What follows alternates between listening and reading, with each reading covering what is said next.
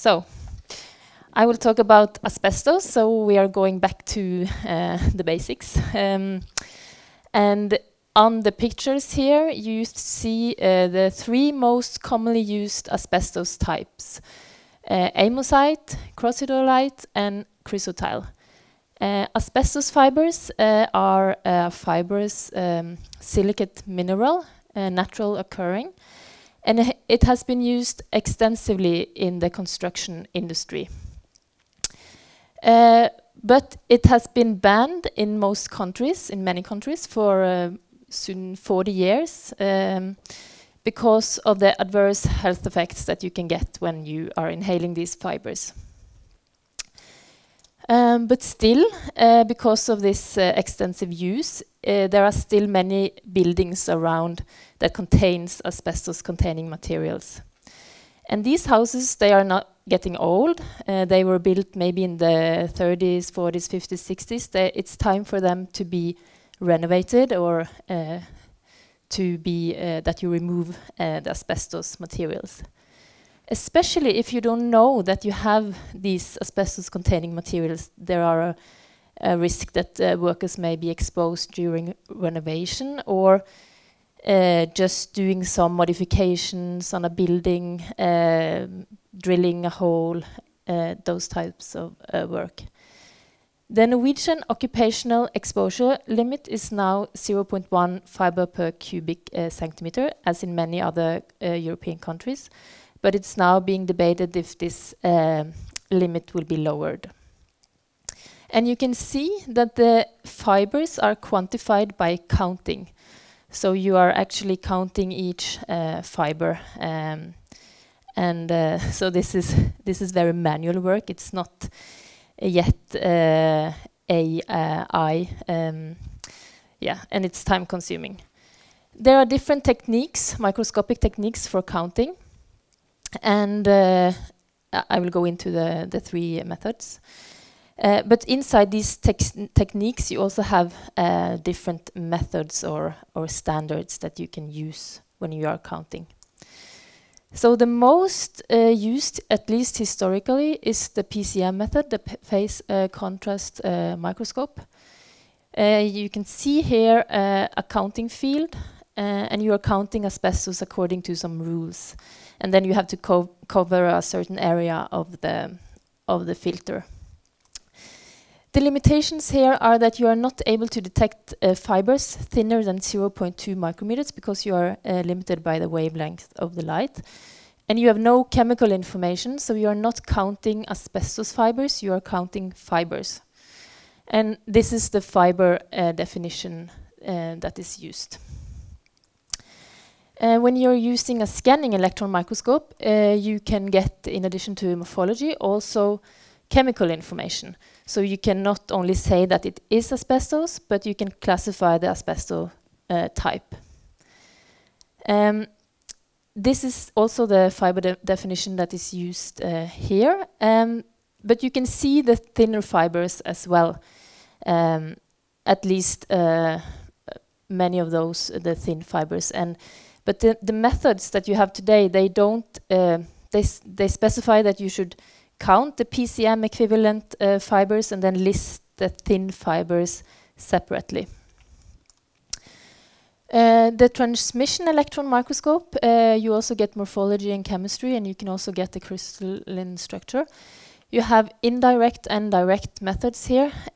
In the indirect, you are dispersing the material on the filter, and then you can dilute the sample if you have a lot of particles on the filter.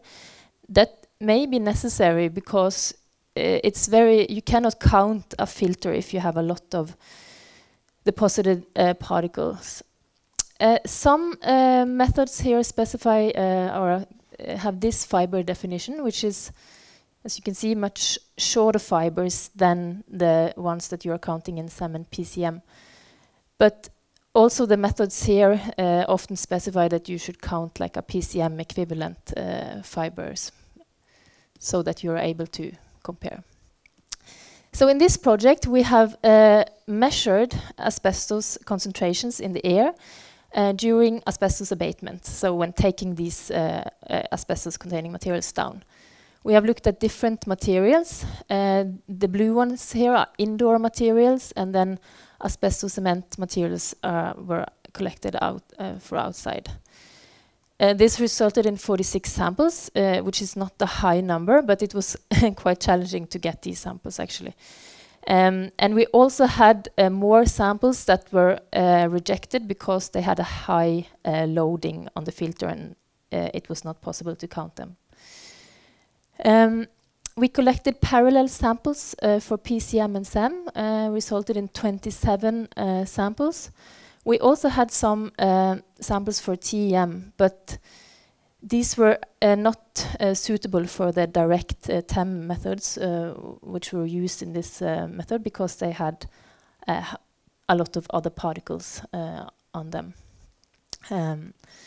So the two methods that were used was the ISO method for SEM, and the PCM method was NIOSH 7400, and this was the PCM count was done at a commercial laboratory. These results are now published in the Annals of Work Exposure and Health, so you can read more about the samples there. So going to the results, we measured removing asbestos insulating boards, which is a material used for wall and roof plates. It's a quite friable material, and the concentrations that we got were quite high here, 1.5 to 4.5 fibres per cubic centimeters, and also by cleaning. But this is only one sample, and this is 5 samples, so it's not that many samples here. But we found that the amosite fibers dominated here, but we also have chrysotile fibers. When looking at the comparison between SEM and PCM, we see that there is a good correlation between SEM and the PCM measurements, also when including the thin fibers in the SEM count. And they are not so far from the ideal one-to-one relationship.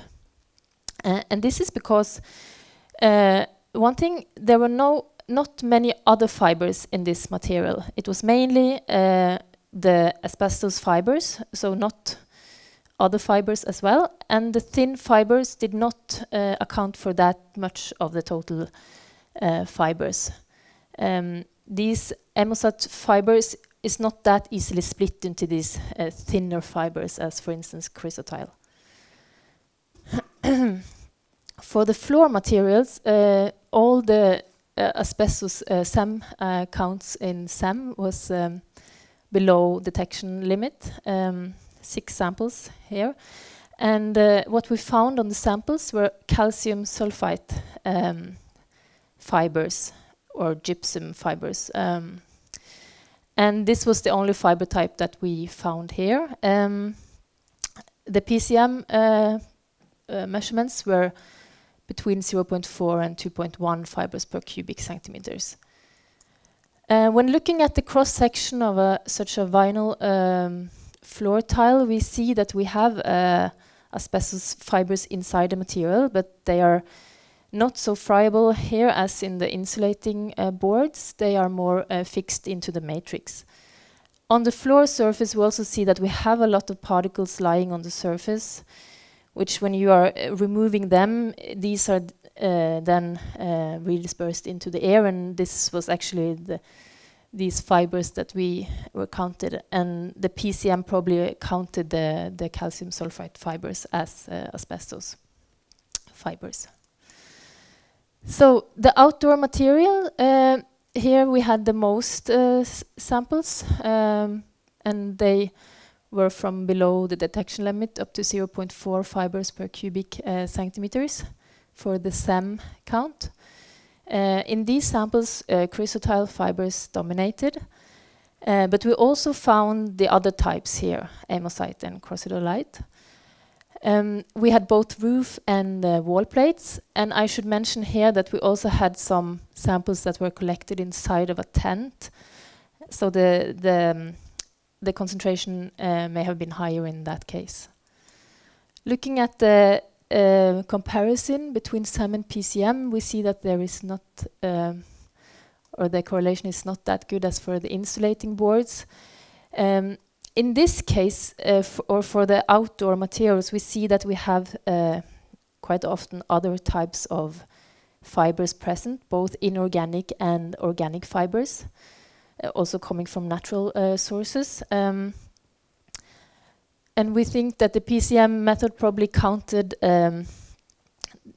these inorganic and organic fibers, which means that they had a higher concentration. When adding the thin fibers, we are closer to the one-to-one relationship. But probably the amount of other fibers counteracted the thin fibers. And the thin fibers actually was almost 50% in some of these samples. So in the end, I will just talk shortly about, we also looked at short-term work where we did sawing or drilling on asbestos materials. Because this is also the case that you have a plumber or electrician coming inside doing some short modifications, and yeah, it's a meeting. Yeah, you see this cloud of dust coming. And we measure this both on filters, but we had also a real-time monitor measuring the concentrations, a TSI fiber monitor. And it was calibrated for chrysotile. And you see the levels here can be quite high when doing these very short-term measurements. So this is a drilling roof, drilling wall. This is another type of roof. Yeah, and I think this is very important to remember, that if you don't know that you have asbestos-containing material in a house, this might happen that you come in and you do some short-term work. So, to sum up, it's important to map the presence of asbestos-containing materials in order to protect the workers. We see that the occurrence of other types of common fibers, for instance, like the calcium sulfide fibers, may lead to error counts using the PCM method. And a high proportion of thin fibers were found in the asbestos cement material. And this is probably true for many of the materials that are dominated by chrysotile. So, thank you.